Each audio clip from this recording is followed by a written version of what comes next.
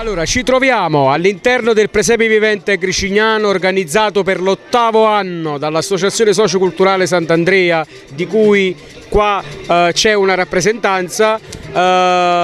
Niente, quest'anno abbiamo migliorato ancora di più il paesaggio, abbiamo invitato dei mestieri nuovi, ci sono tante persone di Gricignano che come sempre danno la loro disponibilità per poter appunto essere presenti come attori principali appunto del presepe.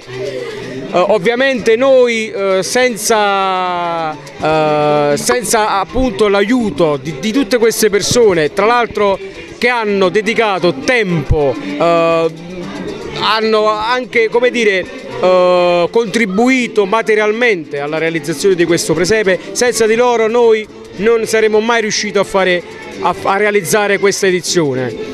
I ringraziamenti, abbiamo tanti ringraziamenti da fare. La prima persona in assoluto, come sempre, è il nostro parroco Don Gianfranco Calluccio, che anno dopo anno ci dà la sua vicinanza, ci dà la prova che eventi del genere vanno promossi e vanno, come dire, realizzati nonostante tutto, nonostante le difficoltà. Buonasera a tutti, le persone da ringraziare sono tante.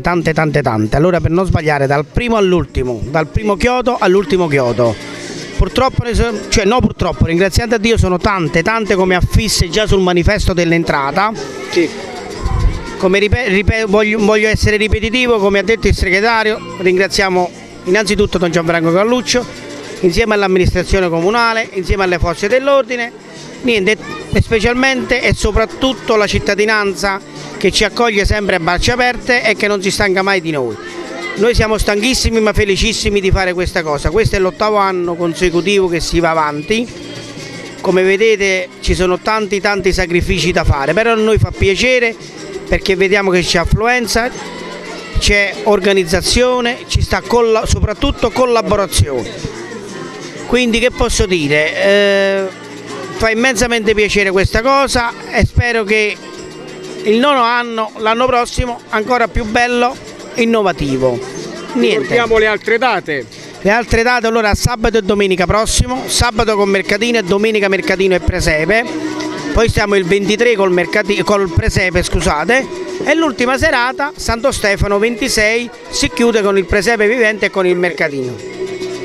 Niente, se ci sarà l'estrazione. Se venite a visitare, c'è un'estrazione, un bellissimo cesto. E niente, se venite a visitarci col mercatino ci sono molte degustazioni, tra cui c'è il drink hot con le pizze, c'è crepe, c'è zucchero filato, popcorn e tante bancarelle sì, con articoli artigianati che vendono. Quindi, ripeto, una passeggiatina fa bene a tutti. Sì, ringraziamo, lo ripeto, tutti i partecipanti di questa 8ª edizione, ne sono tantissimi, non ci stancheremo mai di dire a loro grazie.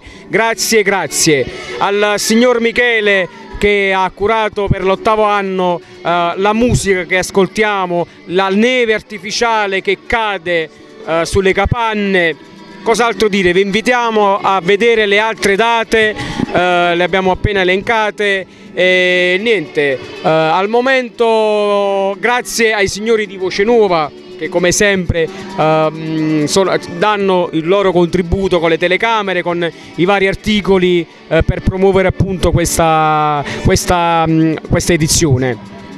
Cos'altro dire? Niente, l'associazione socioculturale Sant'Andrea ringrazia tutti, vi aspetta nel Presepe Vivente per le degustazioni del presepe con il tè caldo, con le zeppoline, niente, con il caciocavallo impiccato. Niente, ci sono tante degustazioni, venite a visitarci e ne rimarrete contenti. Grazie.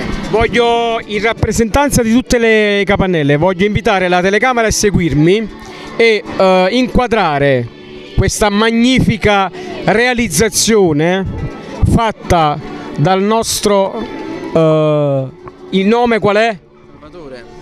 Il signor Salvatore sta realizzando la testa del nostro santo patrono che è Sant'Andrea, in rappresentanza di tutte diciamo, le postazioni stasera ho scelto questa qui perché un po' perché Sant'Andrea è il nostro protettore, teniamo in particolar modo a questa postazione. A fine il 26 la vedremo completata, magari se riusciamo anche tinteggiata, giusto? Verrà anche sul tinteggio, ci stiamo lavorando, anche perché è argilla, sull'argilla ci hanno appena spiegato che è un po' difficile, però magari una fase più avanzata. La vediamo una fase più avanzata. Una fase più avanzata. Niente, allora ci vediamo la prossima serata, vi aspettiamo e buonasera a tutti.